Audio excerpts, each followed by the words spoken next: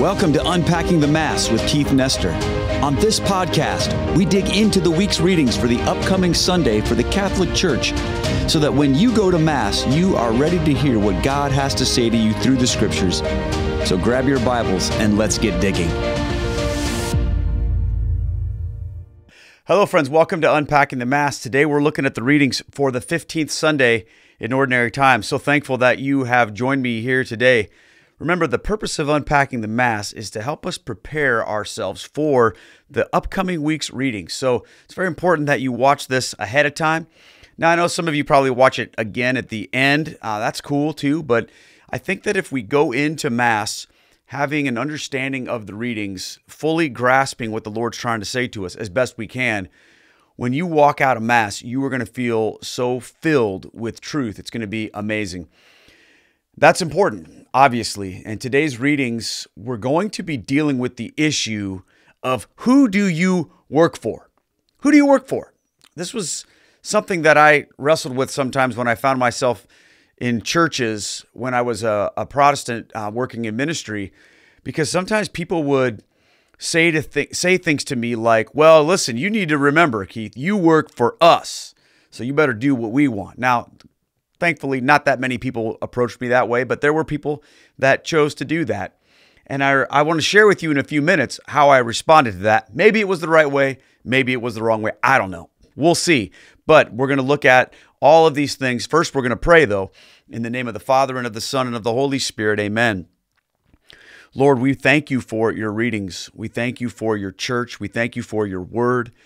And we ask that as we open them up and dig into them, that they would dig into us. We pray these things in the name of the Father, and of the Son, and of the Holy Spirit. Amen. All right, our first reading gets right into it from the book of Amos. How many of you have read the book of Amos lately? Starting at verse 12 of chapter 7. Now, we're going to back up after I read these readings. We need a little context here, which as we do sometimes. So let's take a look at what this reading says. And Amaziah said to Amos, now I could be butchering that name, Amaziah, I don't know. We're going to go with Amaziah. All right, let's check that out. And Amaziah said to Amos, O seer, go, flee away to the land of Judah, and eat bread there, and prophesy there. But never again prophesy at Bethel, for it is the king's sanctuary, and it is a temple of the kingdom. Then Amos answered Amaziah, I am no prophet, nor a prophet's son, but I am a herdsman and a dresser of sycamore trees. And the Lord took me from following the flock, and the Lord said to me, go prophesy to my people Israel. Okay, now at first glance, we're like, what does this mean? You got this one guy saying to Amos, go over there and prophesy over there, but don't come over here. We don't want to hear what you have to say. And Amos is saying, look, this wasn't what I wanted to do in the first place. I'm a herdsman. The Lord is the one who came to me and said, here's where I want you to go. But let's look up back a couple of verses to see the context. I'm going to start in verse 10 here. Then Amaziah, the priest of Bethel, okay, so now we know who he is, sent to Jeroboam, king of Israel, saying, Amos has conspired against you in the midst of the house of Israel. The land is not able to bear all his words. For thus Amos had said, Jeroboam shall die by the sword, and Israel must go into exile away from his land. Then right after our readings in verse 15, we read this. Now therefore, hear the word of the Lord. You say, do not prophesy against Israel, and do not preach against the house of Isaac. Therefore, thus says the Lord. You know there's something heavy coming when you see, therefore, thus says the Lord. Okay, here we go.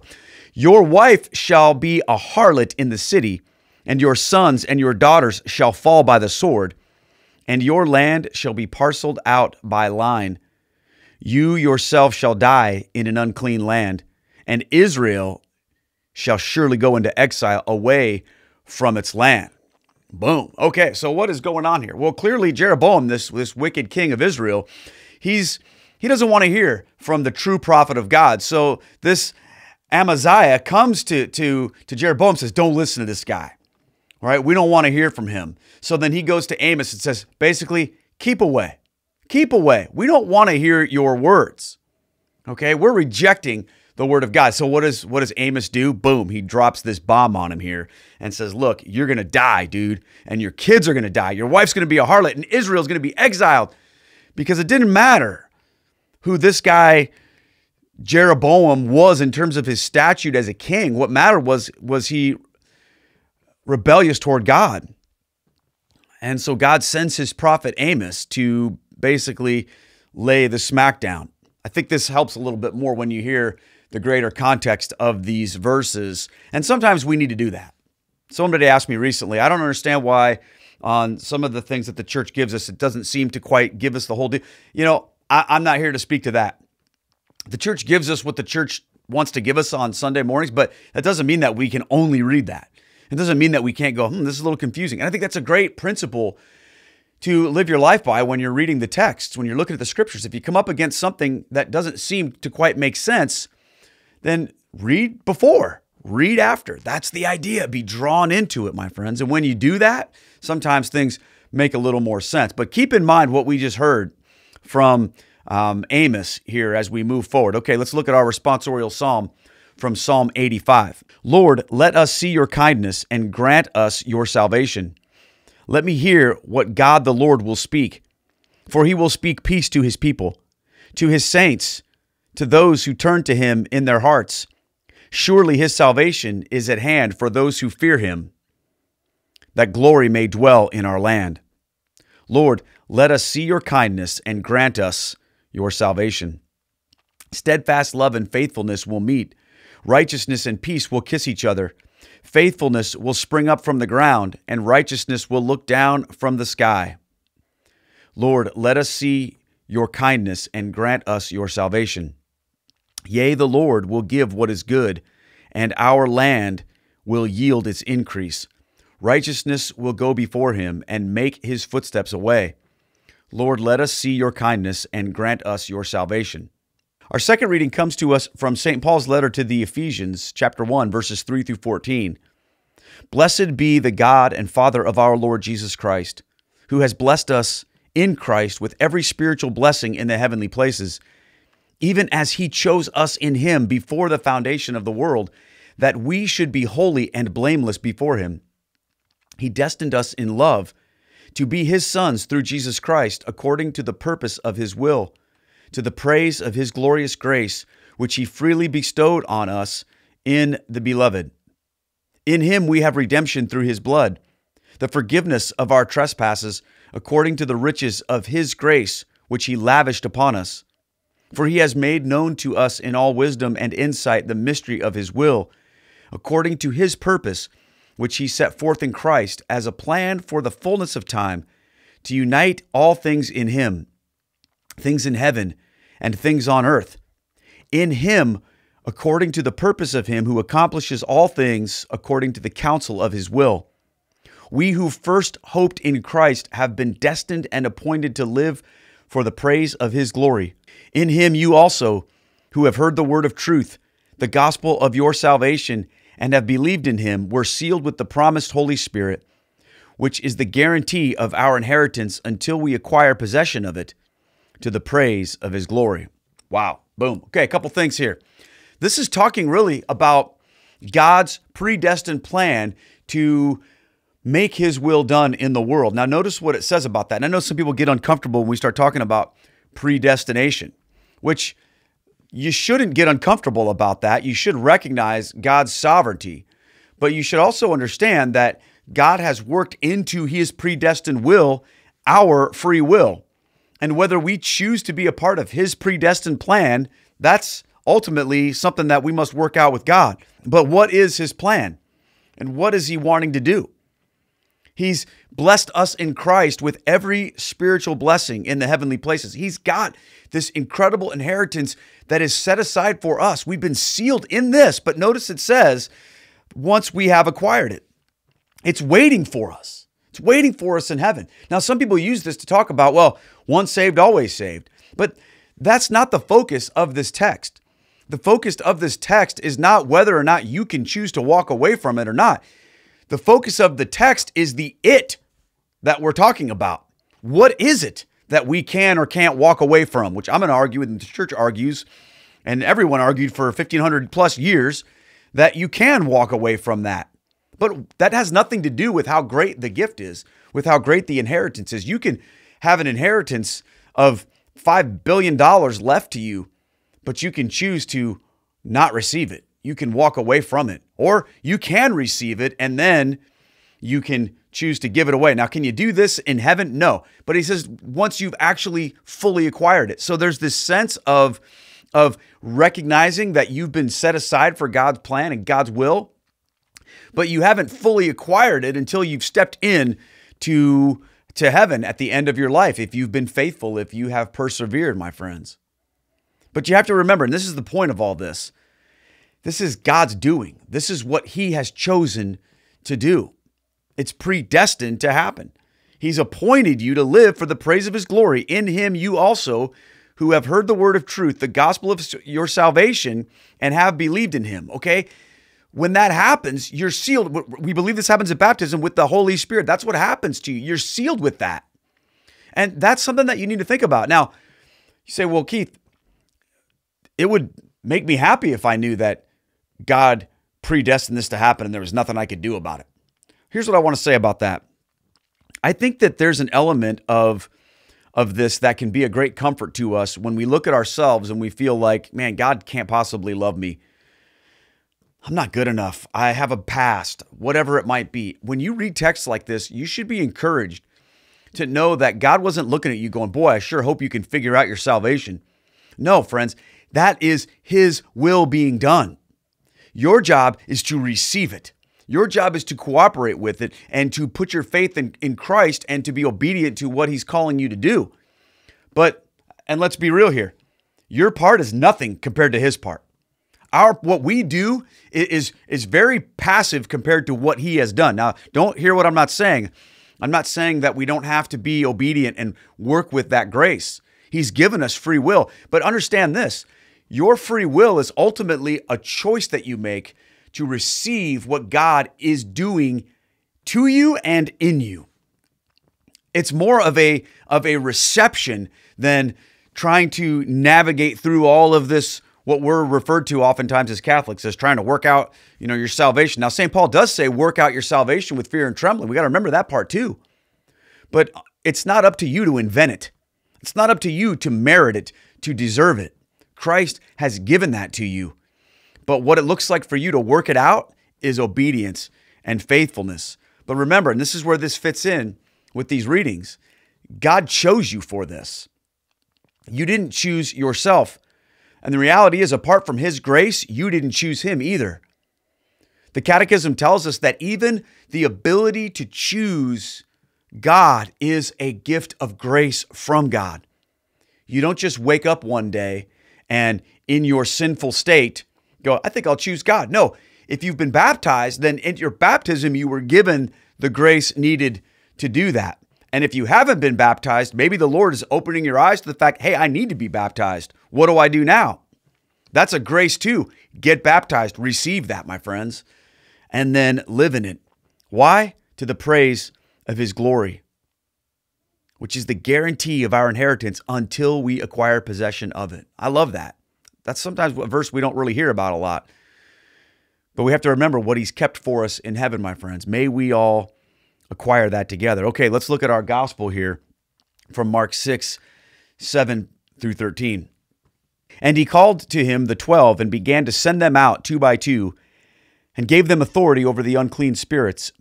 He charged them to take nothing for their journey except a staff, no bread, no bag, no money in their belts, but to wear sandals and not put in 2 tunics.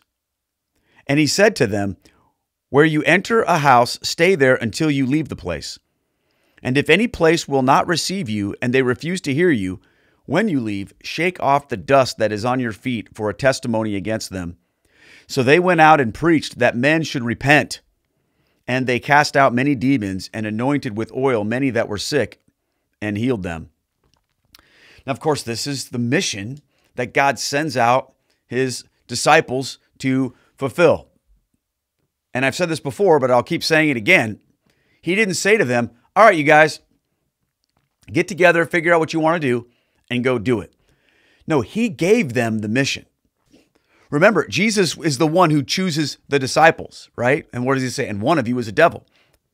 Sometimes we look at God's choices and we go, I don't get it, but he has a plan. God chose us, my friends. And when he does it, here's the deal. It doesn't matter what anyone else says. People looked at the disciples and they said, who are these guys? Why do they get to say these things? Where do they get such authority? Their authority didn't come from other humans. It came from Jesus. He chose them for this. And now what was their message? This is important. Hey, everybody, it's cool. You're okay. I'm okay. Everything's great. No, repent. That was the message that he said. And they healed people. They cast out demons. But what's important is this.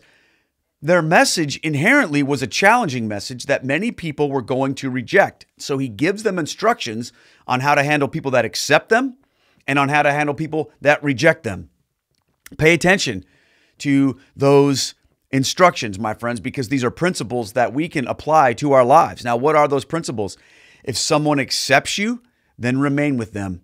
If someone rejects you, then shake the dust off your feet and leave. Now, don't hear what I'm not saying. This doesn't mean you can leave your wife. This doesn't mean you can leave your husband. St. Paul gives us other instructions about that later in the New Testament that talk about that, about why if an unbelieving spouse is willing to stay with the believing spouse doesn't have cause to divorce them. You don't do that, okay? However, in the context of preaching the gospel and your mission, there will be people that will reject you. And what is your responsibility supposed to be to those people? To beg and plead and argue and fight and fuss? Now, of course not. Now, what I mean is this. There's different levels of this in relationships. This doesn't mean that if you encounter someone and they don't accept everything you say the first time you say it, you're just supposed to be done with them, okay? Because the fact that they want to interact with you and talk with you at some level is an acceptance of your message. Doesn't mean they agree with it, but they're willing to at least accept that this is your position and they're willing to engage with you. If people are willing to engage with you and they want to discuss the faith with you, by all means, you should stay there and have that conversation. Jesus wasn't telling the disciples that everyone who didn't immediately at this first word that they spoke fall on their face and repent, that they should leave them. No, sometimes that has to develop. It has to grow. But if ultimately they're like, nope, we're not listening to you. We reject you and we don't want anything that you say to enter into our ears, then it's time to move on because we got a mission to do. There are going to be people in your lives, my friends, that you may feel like they're rejecting the message, but maybe they just need to let it ruminate a little bit more. Maybe it just needs to sink in a little bit deeper. And if they're willing to hear you out and have conversations with you, then you should do that. But if they're just like, nope, I'm only going to completely turn you off and reject you completely, then you're not obligated to keep beating your head against the wall with that person. Maybe God has someone else later that he wants to bring that to a better place with them. So keep that in mind when you are going out and fulfilling Christ's mission. It's not a mission that's easily accepted. So if it were, then we wouldn't even worry about people repenting because they would all be like, oh yeah, no problem. That's great. It's important because too many people in the world today want to soften this message. They want to soften what Christ has come to say so that the world will receive it. Now, can you think of anything more ridiculous? I remember feeling this way oftentimes when I would see in my former denomination this pattern of watering things down and sometimes the justification to complete disobedience of what the church teaches and what the scripture teaches. Okay, because remember, before I was a Catholic, I was a Protestant. Nobody cared what the church taught, but they were supposed to care what the Bible taught. And they would say things like, oh, well, if we preach that message, nobody's going to want to come here.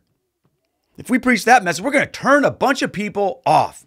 It got so bad, not in my denomination, but in others that I've seen, that there were churches, especially in the 80s when the whole seeker movement was becoming a thing. Some of you were there, where churches went to great lengths to remove anything from even their gathering space that looked too churchy, like a cross. Now, I know you're not going to see a crucifix in most Protestant churches, but they were even going so far as to remove a cross.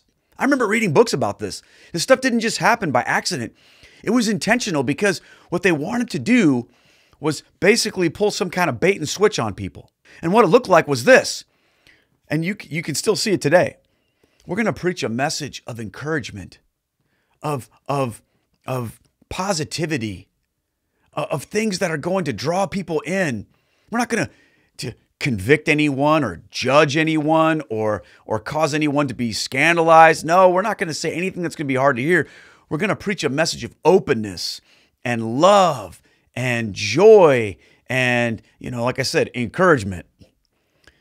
And people will then want to be drawn in to this message, and we don't want to do anything to offend them. And they might have some baggage from their life growing up in Christianity because they're probably raised Catholic and they saw this scary religious churchy stuff, and we want to make sure we put out a different message with that. So get rid of the cross, get rid of stained glass windows, get rid of certain things we're going to say in the worship service. The songs that we sing can't sound too churchy. So let's just play some secular music from the radio. That'll draw them in. And let's not tell them that they need to change their lives. Let's just tell them that they're okay the way they are, and God loves you just as you are. And we welcome all and celebrate all. You've seen this. Friends, when you see that, you know that you're not seeing the gospel. Because the message of the gospel is a message ultimately of repentance. It's a message that's going to say to you, yes, you are loved, but you're loved so much that God's not going to leave you the way you are. He's calling you to change. He's calling you to repentance, and He's going to give you the grace that you need in order to do that. That's a different message. But this world is so messed up, and churches have so messed up everything that anyone who comes with that message, whether you're Catholic or Protestant, you're often rejected as, well, you're some kind of wacko fundamentalist. Friends, we got to be careful of that. The world's going to reject you. The world rejected Amos the prophet. And that was sort of, you could say in some senses, the church. I know it wasn't technically the church, but the people of God, the kingdom of Israel. And they were like, we don't want to hear that. Get rid of this guy. But you know what Amos said, basically? And this kind of goes back to what I said in the beginning of my episode here. When people didn't like what I used to say, and they would come to me and say, remember, Keith, you work for us. I would say this to them: I don't work for you. I work for God. What? What are you talking about? That's right. I don't work for you. I work for God. A prophet doesn't work for other people. Friends, when we're called, and I'm not saying that I'm a prophet, but in reality, maybe you could say in a small p sense of that word, we're all, as believers, prophets of God. We're all here to bring the message of the gospel to the world, to show people what holiness looks like, to show people who God is. And guess what? Sometimes the world isn't going to approve of that. And if you and I and everyone else is so worried about what the world says about us, then we're never going to make it. Jesus sent out His apostles. He chose them for His mission. And yes, there will be people that would reject it. Now, you got to remember, since God is the one who chose you, it doesn't matter what anyone else says. And this is easy to say, but it's hard to put into practice, isn't it? Because we often evaluate our effectiveness in ministry and life and trying to show other people the faith. We evaluate that based on how other people respond. And of course, this is something that we have to remind ourselves all the time. We don't work for you. We work for Him. People need to hear this. People on YouTube need to hear this. Oftentimes, people run the message that they have for their online ministry through the filter of, is this going to get a lot of views? Well, let me ask you a question. What's more important, that you get a lot of views or that thus saith the Lord? Some people need to hear that. I need to hear that sometimes. Sometimes I'll be like, okay, I can't say that. It's not going to get a lot of views. It doesn't matter. I've given up, by the way, on the whole views thing. And it is what it is. I'm going to preach the truth, and I'm going to say what I feel God's called me to say. And whether 500,000 people watch it or 500 people watch it, ultimately, I don't work for YouTube. I work for Jesus. I work for God. God sends His prophets to speak for Him. So if we hear someone who speaks for Him, we need to listen. That's the other thing. I'm kind of approaching this from the one who's doing the speaking, but we also recognize, and I need to recognize, we need to be good listeners too, don't we? Where have we said to someone who's come to us with thus saith the Lord and said, I don't want to hear that. I don't want to hear that. And we're going to get into who that is in a minute, because a lot of people say, well, that's me, and I'm telling you, thus saith the Lord. Just kidding. But sometimes people will say things, to us, to all of us. They'll say, hey, I really think you ought to do it this way. I really think you do it that way. And even in the Catholic world, I've noticed this. Some people are they'll come at you with like, well, I had a dream, or I had a vision, or God spoke to me, or this saint said this, so you better do what I have to say. Friends, thus saith the Lord, we got to be careful that it ain't thus saith us, all right? Because God's authority is connected to God's mission, which he has destined to be fulfilled. And the question that we have to ask when we're speaking and when we're listening is, whose mission is at play here? When I'm coming to you, am I trying to get you to do my will, or am I trying to get you to do God's will? It's okay if there are times when I want to get you to do my will, but I just make sure that there's a disclaimer there, right? Now, I would say I really would love, it'd be my will if you'd subscribe to this channel and share this video. Is that God's will? I don't know. I'm not going to say that it is. But we can certainly say, hey, this is something I think, or something I try. I want to try this or do that. Or, when you're talking to someone, it's okay if you have an opinion, or if you have something that makes sense to you, to say, hey, have you thought about this? Let me give you a suggestion or whatever. But when we pull out well, God told me you're supposed to do this, we got to be careful, my friends. We got to be careful, because we have a mechanism in play. Jesus gave it to us for us to know the difference, and for us to weigh these things against. What is that mechanism? We kind of saw it in Jesus' words here, right? The apostles were sent out with his mission. And another thing that Jesus told them is this: he who hears you hears me. So God has given his church the authority to say, thus saith the Lord. That's what we need to measure everything against, my friends. We need to measure whatever someone comes to us with, does it go along with what God has revealed to us in his word, the written word of the scripture, and the magisterium and teaching authority of his church, right? That goes together. And I know some people are always wanting to separate those two things and be like, well, is it the Bible or is it the magisterium? I don't think we're supposed to separate those two things. I know they're not the same thing, but they flow from the same source, as Vatican II tells us. The word of God flows from the same authority as the magisterium of the church, friends. They receive their authority from Jesus. So God's word given to us in the Holy Scriptures and through the teaching authority of the magisterium, that's how we know, thus saith the Lord. So the filter that I use when someone comes to me with, hey, you need to do this or you need to do that, or the filter that I want to use when I say to someone, you need to do this, you need to do that, is, what does the church teach? Because the church is the ministry of the apostles sent out on God's mission with God's authority. Think about that for a second. What do you do when you run up against that? Do you resist it or do you receive it? Sometimes it's hard, isn't it? That's why when people ask me questions, I had somebody ask me a question the other day about something related to culpability with regard to mortal sin. And what if someone didn't know that was a mortal sin, but they just did? How does all that play out? And it was something that was really detailed and a nuanced question. And obviously in a YouTube comment thread, I can't completely pull that apart and speak to all of that. So I just basically said, whatever the church says is right. So look deeper into church documents and into what the church teaches about that, rather than seeking my opinion, because my opinion at the end of the day doesn't mean a whole lot. What matters is what is spoken by the church. Because here's the thing, our mission is connected to that authority. When we are on God's mission, we need to trust God. And this is where the whole don't bring the sandals, don't do all this, don't take all this stuff with. People sometimes freak out and they go, wait a minute, is this about poverty? Well, I don't think so. I mean, maybe, but I think what it's more about is this: trusting that when God guides you and God sends you on his mission, he's going to give you what you need to fulfill it. Do you trust him? That's the issue, isn't it? What do you really need to accomplish his mission? If you're on his mission, you'll have it. And I think sometimes we can get stuck in thinking, well, I need this. I need more money. I need more stuff. I know I do that a lot.